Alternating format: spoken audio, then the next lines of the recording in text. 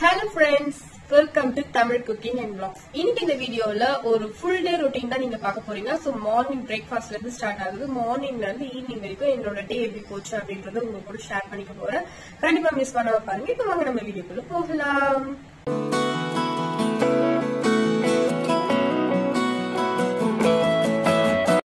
இன்னைக்கு morning breakfast என்ன அப்படினு பாத்தீங்கன்னா சப்பாத்தி தான். Chapati with paneer. ஸோ மார்னிங்கே பார்த்தீங்கன்னா சப்பாத்தி சாப்பிடலாம் அப்படின்னு சொல்லிட்டு ஒரு ஃபீல், அதனால காலையிலேயே மாவு பசைஞ்சிட்டு சப்பாத்தி சுட்டுட்ருக்கேன். இதுக்கு சைட் டிஷ் என்ன பார்த்தீங்கன்னா பன்னீரும் ஸ்வீட் கார்னும் வச்சு ஒரு சிம்பிளான கிரேவி தான். ஸோ ரொம்ப பேசிக்கான மெத்தட் தான். கண்டிப்பாக இன்னொரு நாள் ஷேர் பண்ணுறவங்க கூட. ஸோ இன்றைக்கி பிரேக்ஃபாஸ்ட் பார்த்திங்கன்னா சப்பாத்தி சாப்பிட்டுட்டு லன்ச் பார்த்திங்கன்னா இன்றைக்கி வந்து சிக்கன் பிரியாணி செய்ய போகிறோம். ஸோ அதனால் கொஞ்சம் லைட்டாகவே சாப்பிட்லாம் அப்படின்னு சொல்லிட்டு நான் சப்பாத்தி செஞ்சுட்டேன். ஸோ நிவனுக்காக பார்த்திங்கன்னா ஸ்பெஷலாக வந்து ஒரு அனிமல் ஹெட், ஏதாவது ஒரு அனிமல் ஹெட்டோட ஷேப்பில் வந்து சப்பாத்தி செஞ்சு கொடுத்துட்டு அவன் வந்து ரொம்ப இன்ட்ரெஸ்டிங்காக சாப்பிடுவான் அப்படின்னு சொல்லிட்டு அவனுக்காக வந்து ஸ்பெஷலாக ஏதாவது ஒரு ஷேப்பில் வந்து சப்பாத்தி செஞ்சு கொடுக்குறது. ஸோ அது மாதிரி சாப்பிடும்போது குழந்தைங்களும் கொஞ்சம் இன்ட்ரெஸ்ட் காமிப்பாங்க அப்படின்றதுக்காக இந்த மாதிரி நான் ட்ரை பண்ணிகிட்ருக்கேன் என்னோடய பையனுக்கு. ஸோ இன்னும் கூட நான் ட்ரை தான் பண்ணிகிட்ருக்கேன் அவனையே சாப்பிட வைக்கிறது. ரொம்ப ரொம்ப கஷ்டமான வேலையாக இருக்குது. நான் சொன்னால் வந்து ஒரு வாய் இல்லை 2 வாய் அவனே எடுத்து சாப்பிட்றான். அதுக்கப்புறம்லாம் பார்த்திங்கன்னா நம்ம தான் எடுத்து ஊட்டுற மாதிரி இருக்குது. ரொம்ப வேடிக்கை பார்த்துக்கிட்டு டிவி பார்த்துட்டு அந்த மாதிரி தான் அவன் வந்து சுற்றிக்கிட்டே இருப்பான். ஸோ இன்னும் கூட கொஞ்சம் நாள் போகணும்னு நினைக்கிறேன் அவனே வந்து எடுத்து சாப்பிட்றதுக்கு. அதை பார்த்தோன்னே சப்பாத்தி பார்த்தோன்னே என்ன அனிமலோட ஹெட் அப்படின்னு கேட்டுகிட்டே இருந்தான். அவனையே எடுத்து சாப்பிட சொன்னோன்னா என்னென்ன வேலையெல்லாம் பண்ணுவான் அப்படின்னு சொல்லிட்டு நீங்களே பாருங்க. சாப்பிடுங்க, கையில எடுத்து சாப்பிடுங்க, பிச்சு சாப்பிடுங்க. என்ன பண்றா நீ வேணு இப்படியே சாப்பிடணும்னு சொல்லி கொடுத்த அம்மா இப்படியே.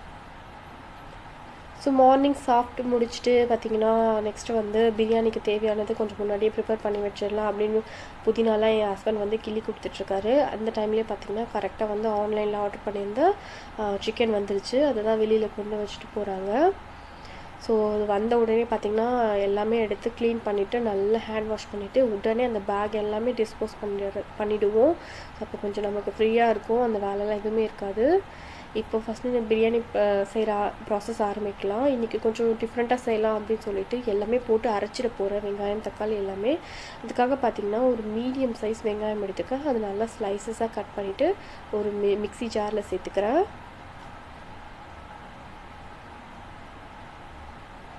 அது கூடவே பார்த்திங்கன்னா ஒரு 4-5 சின்ன வெங்காயம் கொஞ்சம் ஸ்வீட்னஸாக இருக்கட்டும் அப்படின்றதுக்காக, அதுக்கப்புறமா ஒரு 2 துண்டு இஞ்சி, அதுக்கப்புறமா கொஞ்சம் பூண்டு, ஒரு 7-8 பல் பூண்டு சேர்த்துட்டு இது எல்லாமே சேர்த்து நான் மிக்சியில் அரைச்சிக்க போகிறேன்.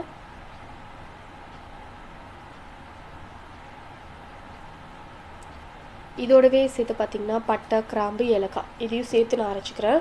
நீங்கள் எண்ணெயில் சேர்க்குறதா இருந்தாலும் சேர்க்கலாம். நான் இங்கே வந்து கிரைண்ட் பண்ணிட்டா இன்னும் கொஞ்சம் ஃப்ளேவர்ஃபுல்லாக இருக்கும் அப்படின்றதுக்காக நான் இதையும் சேர்த்து அரைச்சிக்க போகிறேன்.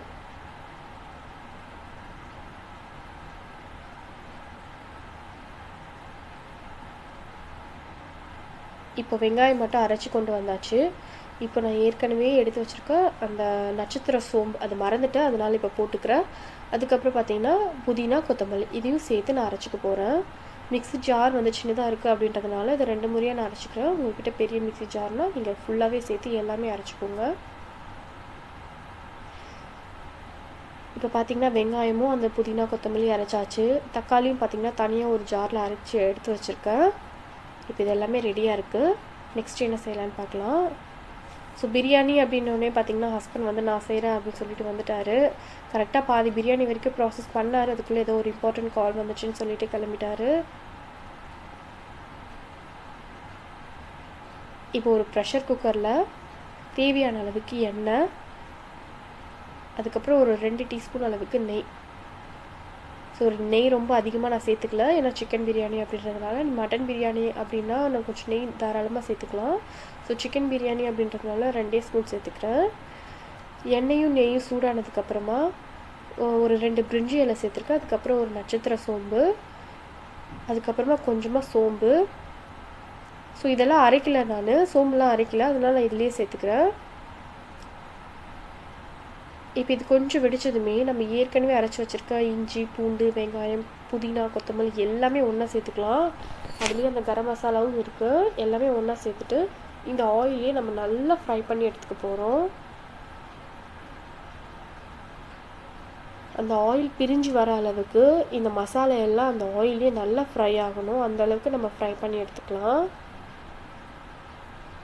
ஸோ இந்த மாதிரி செய்யும்பொழுது பார்த்திங்கன்னா வெங்காயம், தக்காளி எதுவுமே வந்து நம்ம பிரியாணி சாப்பிடும்பொழுது இருக்காது. எல்லாமே வந்து மேஷ் ஆகிட்டு நமக்கு ரைஸ் அண்ட் சிக்கன் மட்டும்தான் நமக்கு கிடைக்கும். ஸோ ஒரு முறை இப்படி ட்ரை பண்ணலாம் அப்படின்னு சொல்லிட்டு இந்த முறை ட்ரை பண்ணோம். நிஜமாலே நல்லா வந்தது. இப்போ இது நல்லா வதங்கட்டும். இந்த பச்சை வாசனை போகிற அளவுக்கு நல்லா வதக்கி எடுத்துக்கலாம். நம்ம அந்த ஆயில் எல்லாமே நல்லா பிரிஞ்சு வரணும். இப்போ பார்த்து தெரியும் நல்லா வதங்கியிருக்கு. இந்த ஸ்டேஜில் ஒரு முழுசாக 2 பச்சை மிளகாய் சேர்த்துருக்கோம். இப்போ தக்காளியும் சேர்த்தாச்சு. ஸோ தக்காளி சேர்த்துட்டு நல்லா ஃப்ரை ஆகிட்டு இருக்கு. அந்த மசாலாவோட பச்சை வாசனை போகிற அளவுக்கு இதை நல்லா ஃப்ரை பண்ணிக்கலாம். இப்போ எல்லாமே நல்லா ஃப்ரை ஆகிடுச்சு. ஸோ இந்த ஸ்டேஜில் வந்து நம்ம சிக்கனை சேர்க்கலாம். இங்கே ஒரு 1/2 kg அளவுக்கு சிக்கன் எடுத்து வச்சுருக்கேன். நல்லா சிக்கன் சேர்த்துட்டு அந்த மசாலாவோட நல்லா மிக்ஸ் ஆகிற வரைக்கும் இதை நம்ம நல்லா வந்து குக் பண்ணி எடுத்துக்க போகிறோம். ஸோ இன்றைக்கி வந்து கொஞ்சம் பிரியாணி கட்டாகவே இருக்கட்டும் அப்படின்னு கொஞ்சம் பெரிய பெரிய பீசஸாக எடுத்துருக்கோம்.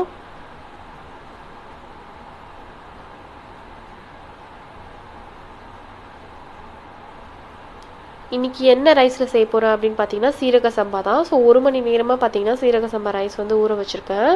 ஸோ சைட் பை சைட் வந்து பச்சடியும் செய்யலாம். அந்த சிக்கன் வந்து வதங்கிறதுக்குள்ளே இங்கே ஏற்கனவே நான் தின்னாக ஸ்லைஸ் பண்ண வெங்காயத்தோட ஒரே ஒரு பச்சை மிளகாய், அதுக்கப்புறம் கொத்தமல்லி சேர்த்துட்டு உப்பு சேர்த்து அப்படியே வச்சுருக்கேன். ஸோ இந்த டைமில் என்ன ஆகும் அப்படின்னு பார்த்தீங்கன்னா அந்த வெங்காயத்துலேருந்து உப்பு வந்து வெளியே விடும். அப்போ வந்து நல்லா வந்து ஜூஸியாக இருக்கும் பச்சடி. ஸோ இப்போ பார்த்தீங்கன்னா சிக்கன் ஓரளவுக்கு நல்லா வதங்கிடுச்சு. இந்த ஸ்டேஜில் பார்த்தீங்கன்னா ஒரு காரத்துக்காக ஒரு டீஸ்பூன் அளவுக்கு மிளகாய் தூள், அதுக்கப்புறம் ஒரு 1/2 டீஸ்பூனுக்கும் கொஞ்சம் கம்மியாக வந்து கரம் மசாலா சேர்த்துருக்கேன். ஏன்னா நம்ம ஏற்கனவே வந்து அந்த வெங்காயம் கிரேவியில் வந்து நம்ம கரம் மசாலா வந்து கிரைண்ட் பண்ணியிருக்கோம். அதுக்காக கொஞ்சமாக வந்து கரம் மசாலா சேர்த்துட்டு இப்போ இதை எல்லாமே நல்லா பெரட்டி எடுத்துக்கலாம்.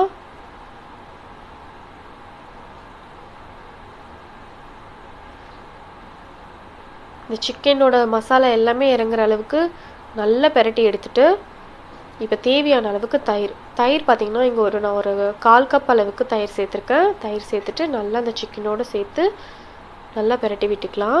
இப்போ நம்ம ஏற்கனவே ஊற வச்சுருந்த அந்த வெங்காயத்தை தயிரோடு சேர்த்து நல்லா மிக்ஸ் பண்ணிக்க போகிறேன். இந்த ஸ்டேஜில் உப்பு வேணும்னா கொஞ்சம் சேர்த்துக்கோங்க.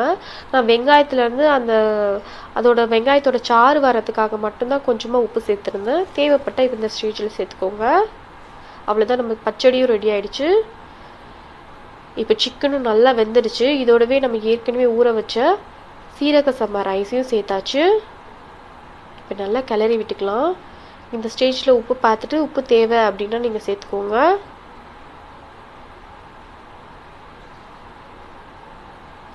இன்றைக்கி பார்த்தீங்கன்னா நான் 1.5 கிளாஸ் அளவுக்கு சீரக சம்பா ரைஸ் எடுத்திருக்கேன். அதுக்காக ஒரு 3 கிளாஸ் அளவுக்கு தண்ணி சேர்த்துக்க போகிறேன்.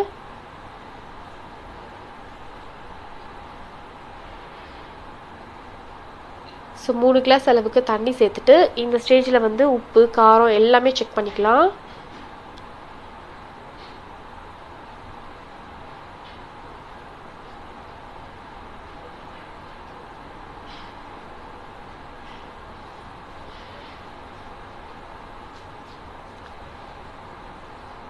இந்த ஸ்டேஜ்லேயே பார்த்தீங்கன்னா லெமனும் புழிஞ்சு சேர்த்துக்கோங்க. நான் அதை வந்து வீடியோ எடுக்க மறந்துட்டேன். லெமன் ஒரு 1/2 லெமன் சேர்த்துருந்தேன்.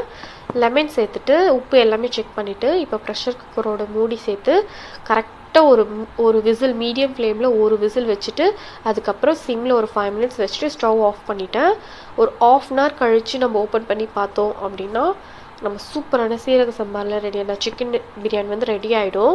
இன்கேஸ் நீங்கள் மட்டனில் செய்கிறீங்க அப்படின்னா மட்டனை வந்து ஏற்கனவே நல்லா ப்ரெஷர் குக் பண்ணிவிட்டு அதுக்கப்புறம் இந்த ப்ராசஸை செய்யுங்க.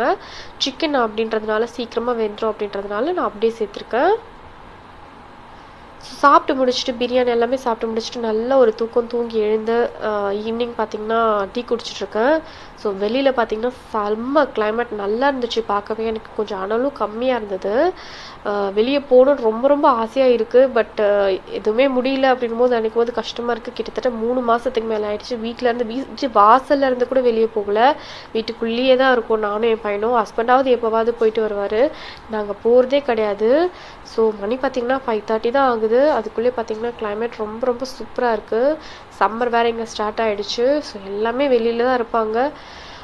அதுக்கப்புறம் பார்த்திங்கன்னா டீ எல்லாமே குடிச்சு முடிச்சுட்டு க்ளீனிங் பண்ணலாம் அப்படின்னு பார்க்கும்பொழுது தான் தெரிஞ்சது எங்களோட சூட் கேஸ் பார்த்திங்கன்னா இந்த நிலமையில இருந்தது. ஸோ வீட்டுக்குள்ளேயே இருக்கிறதுனால அந்த சூட் கேஸஸ் எல்லாமே பார்த்திங்கன்னா ஃபங்கஸ் வந்து இந்த மாதிரி எல்லாமே ஆகிட்டு இருந்தது. அதனால் அந்த சூட் கேஸ் அவ்வளோதான் வேஸ்ட்டு தான், தூக்கி வெளியே தான் போடணும். அதுக்காக எடுத்து வச்சுருக்கோம். அதே மாதிரி பார்த்திங்கன்னா அந்த டேபிள்ஸ் எல்லாமே வந்து க்ளீன் பண்ணி வைக்கிறதுக்காக எல்லாமே எடுத்து வைக்கணும். எல்லாமே க்ளீன் பண்ணி முடிக்கணும்.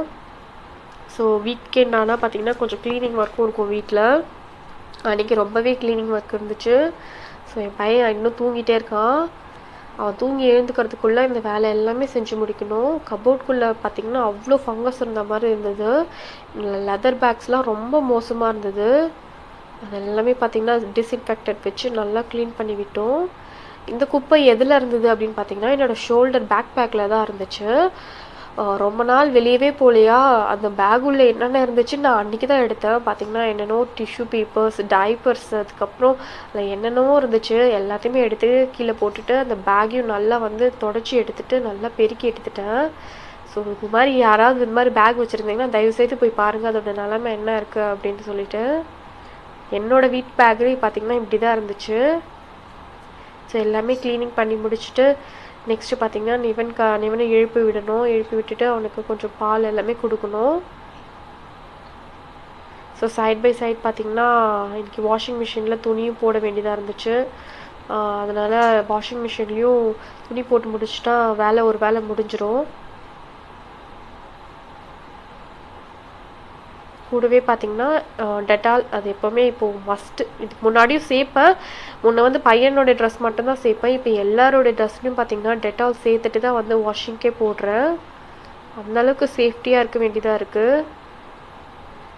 ஸோ வாஷிங் மிஷினில் துணி முடிஞ்சிடும் கொஞ்ச நேரத்தில். ஸோ பையனும் எழுந்துக்க போகிறான். அவனுக்கு ஃபஸ்ட்டு தூங்கி எழுந்ததுமே எப்போவுமே பார்த்திங்கன்னா தண்ணி தான். ஃபஸ்ட்டு எழுந்த உடனே கொஞ்சம் தண்ணி குடிக்க வச்சுட்டு தான் எதுவாக இருந்தாலும் ஸ்நாக்ஸோ பாலோ அவனுக்கு கொடுப்போம். ஸோ எழுந்துட்டான். இப்போ தண்ணி குடிப்பாட்டிட்டு அதுக்கப்புறமா அவன் கூட வந்து கொஞ்சம் நேரம் விளையாடிட்டு அதுக்கப்புறம் டின்னர் செய்ய போகணும்.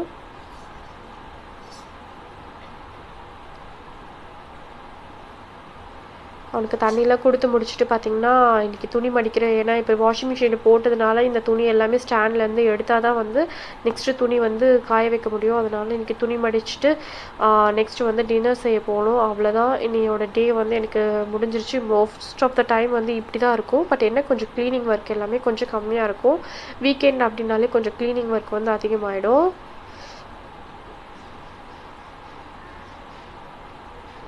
ஓகே ஃப்ரெண்ட்ஸ், இந்த வீடியோ உங்களுக்கு ரொம்ப பிடிச்சிருக்கும் அப்படின்னு நினைக்கிறேன். இந்த வீடியோ உங்களுக்கு பிடிச்சிருந்ததுன்னா தமிழ் குக்கிங் அண்ட் vlogsக்கு சப்ஸ்கிரைப் பண்ணுங்கள். உங்களை ஒரு நெக்ஸ்ட் வீடியோவில் vlogல பார்க்குறேன். தேங்க்யூ ஃபார் வாட்சிங்.